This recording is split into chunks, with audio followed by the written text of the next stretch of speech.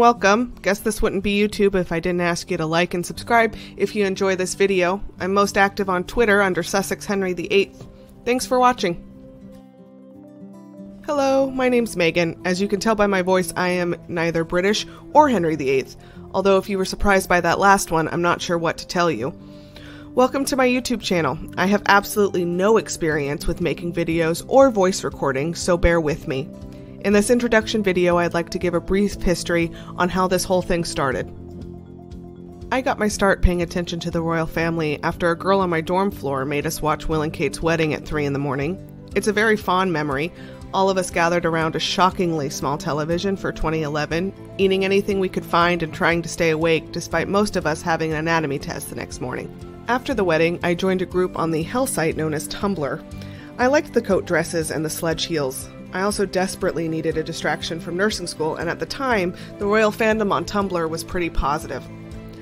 Over the years, it became pretty clear that Will and Kate weren't really going to do anything with their roles. I became less interested after George's birth. The space had become noticeably less positive, and there was a big blow-up when William's helicopter buddies basically accused him of not showing up for work. There was also a new right-wing undercurrent to a lot of the conversations that I just really wasn't interested in. I stopped checking so regularly, but I still loosely followed what was going on across the pond. Then Meghan Markle entered the scene. But let's take a step back. I'm going to have probably more than one video dedicated to the heir versus spare phenomenon that exists in the royal family. For now, let's just say that Harry was portrayed as the lovable screw-up to William's stable and growing family. Harry was the third wheel. Kate and Harry were often shown happily chatting away. Harry publicly had stated how happy he was when Kate married into the family, and he was visibly protective of Kate, even when forgotten by her own husband. I would like to note that the picture on the right of the screen is hard to find. Like many of the less flattering photos of Will and Kate, it has been scrubbed. Thanks to Evie for keeping that receipt.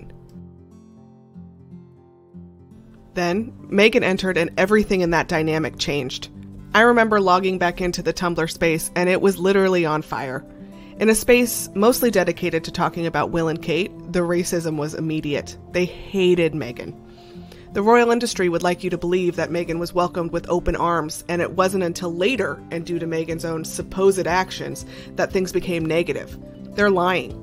The negativity, specifically racist comments, started the second their relationship was made public, prompting Harry to make an unprecedented statement.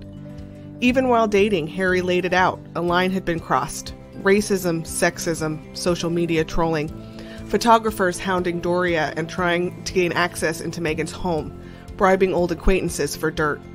Here, in 2016, he's also sending a warning. This isn't a game. Needless to say, as another American Meghan, my hackles were up. And this brings us to why I'm here. The royal machine bullied Meghan Markle even when she was pregnant, and even when her and Harry were telling them she felt actively suicidal. Together, the press and the family forced out the only member of color they have ever had, and they did it in plain sight. There are far too many channels on this platform that are dedicated to hating Meghan, who hurl abuse with no pushback, and I think that should change.